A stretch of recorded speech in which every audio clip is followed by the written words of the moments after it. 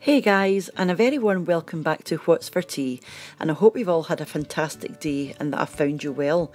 Now tonight guys, I'm going to be making something you may not have heard of before. It's called Rumbledethumps. Now this is a traditional dish from the Scottish borders. The main ingredients are always potato, cabbage and onion. It's very similar to an Irish Colcannon or an English bubble and squeak. Now it's usually either served as an accompaniment to a meal, like a side dish, or you could also serve it as a main meal. Traditionally you wouldn't add any meat, but I'm going to be adding ham tonight because I like to do that. It just makes it feel more of a meal. And there are no sort of set quantities to a recipe. It really just does depend on how many people it's for and how many of each individual ingredient you prefer as a person. But I'll just show you what I've used anyway guys. I've used 2 chopped up scallions or spring onions, 2 good sized handfuls of grated cheddar cheese, half a head of cabbage which I've shredded, 8 good sized potatoes which I've cut up. I've used 200 grams of shredded ham. I've used a good sized onion which I've chopped up, and I've also used about 70 grams of butter which we're going to use for frying our vegetables in. So that's it guys, so let's move on and see what we do next. Over to the cooker. First thing you want to do is get your pan on guys and get some water boiling for your potatoes. Pop your potatoes in and just let them cook until softened. Probably take about half an hour. So once those are on, you can move over to your vegetables. In a large frying pan you want to get your butter melted in the bottom. Once it's starting to bubble you can throw in your onions and also your spring onions and just give them a wee stir round. Once they've softened up a wee bit guys, you can go ahead and put your cabbage in. I'm just using a Savoy cabbage because I like the texture, but you could just use an ordinary white cabbage if you prefer. I just prefer Savoy cabbage. So just stir the whole lot in together and give it about 5 minutes, and then give it another wee stir. Now this will take about the same length of time as your potatoes to cook and soften properly, so they should both be ready about the same time. Just check on it every now and again just to move it round. It doesn't matter if you get a wee bit of colour on it, but you don't want it burning on the underside and being raw on the top obviously. So I would say pop back every 5 minutes and just give it a good stir round. You can see the bottom of the pan is now starting to get a bit of colour. That means we're getting close to it being ready obviously. So this is about 15 minutes into cooking guys.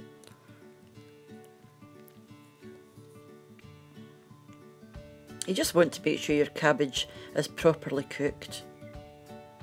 So this is us done guys. This is about 25 minutes later. And the cabbage should look like this. So you just want to take it off the heat and set it to the side until you get on with mashing your potato. So go back to your potatoes guys and just drain the water out and return them back to your pan. It's best to use dry potatoes if you can get them. Something like Maris Pipers or King Edwards. Just makes the texture nice and dry. Just pop some milk in and give it a rough mash. You don't want to mash them too finely. I would say about halfway.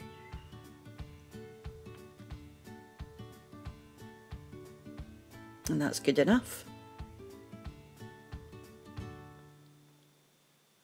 Just give them a wee stir round to get them off the bottom of the pan.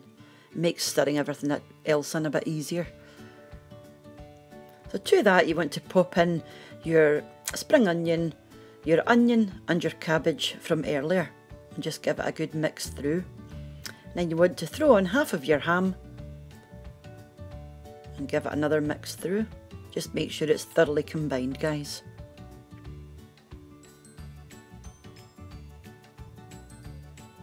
And once you've done that you can pop the rest of your ham on top and just give it another wee mix through.